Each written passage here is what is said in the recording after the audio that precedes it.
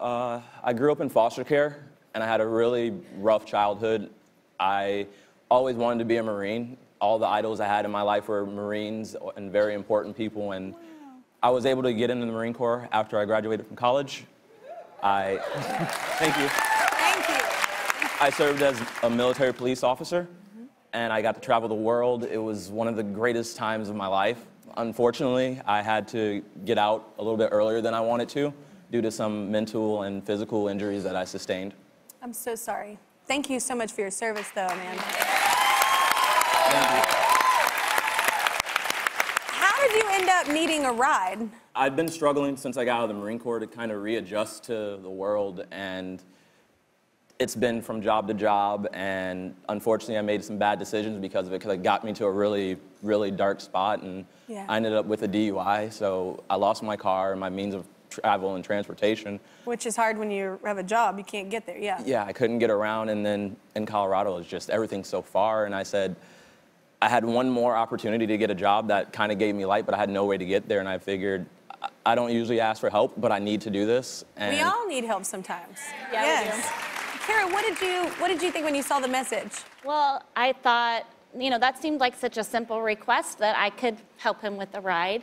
And after talking to him throughout the day, so many people reached out, our whole community, it was amazing.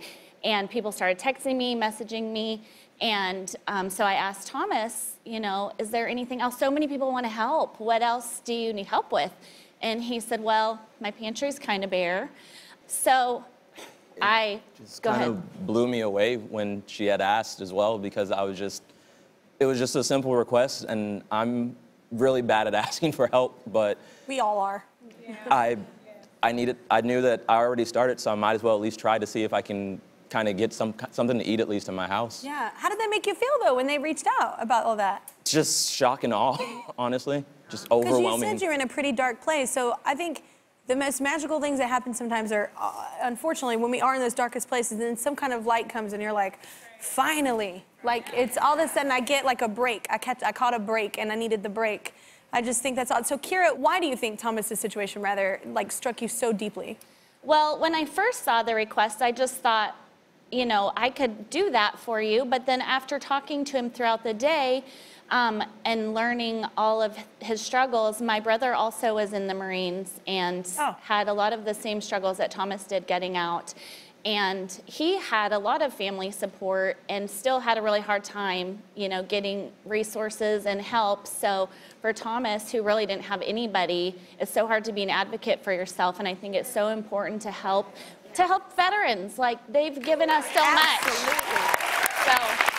So Thomas, I understand Kira, her generosity came at like kind of a very important time for you. Yeah, like I said, I was in a really dark place. I don't have any family or like friends that are close to me that I can. Hi. And it's just been honestly terrifying kind of watching my life crumble. And when she came and started offering like, hey, I can help you and I'm gonna be here with you, she saved my life. So I guess the big question is, did you get the job? Unfortunately, it didn't work out, but I have Miss Kara by my side, so I know we'll find something. Oh my God, I know you will too.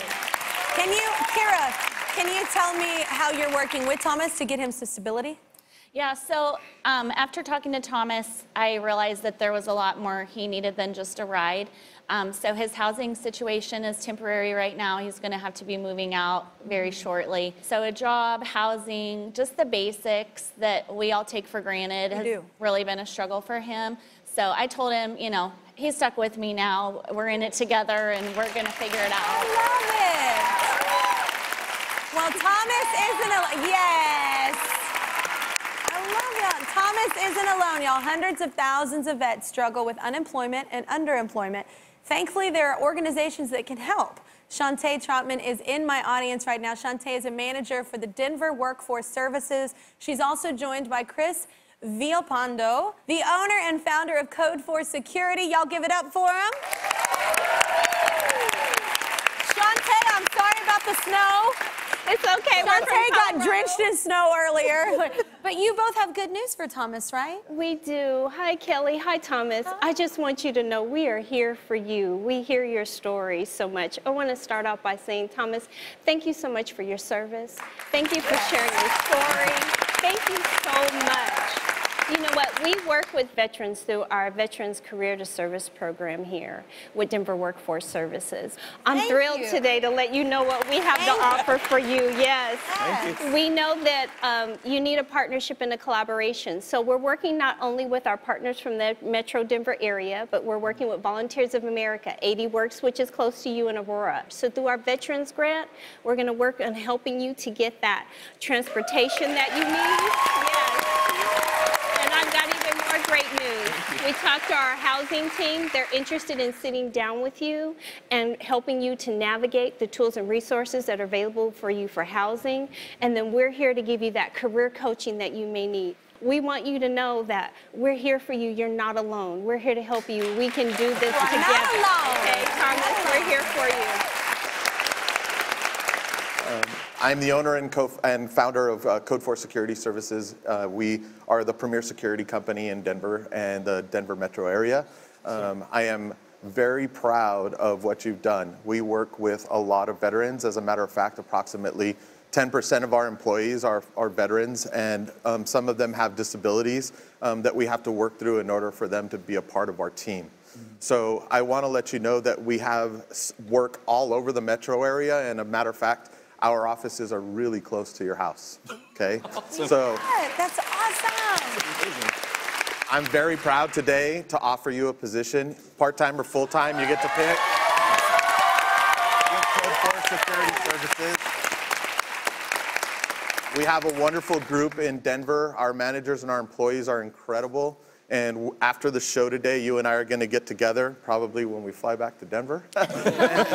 and we're going to talk about getting you a job. Thank you. Kira, you have one more thing that you want to say to Thomas, right? Well, I just want to tell Thomas, of course, he knows he's my friend, but he's also family, and we would love to have you for holidays at our house. Oh my gosh.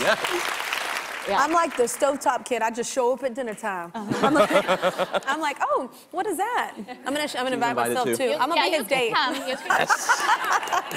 Well, we want to encourage everyone to be good neighbors, y'all. Show us how you're connecting with the people in your community on Facebook at Kelly Clarkson Show using the hashtag Good Neighbor Challenge. Maybe send us a photo of you and a new neighbor, and you just might be a part of a whole show highlighting good neighbors, and also you'll be part of something that's bigger than you, that is more important than anything. I will not stop talking until you subscribe to my YouTube channel. That's right, and I can talk a lot. Seriously, not gonna stop. Yep, still here, not going anywhere. I see you. Don't walk away from this.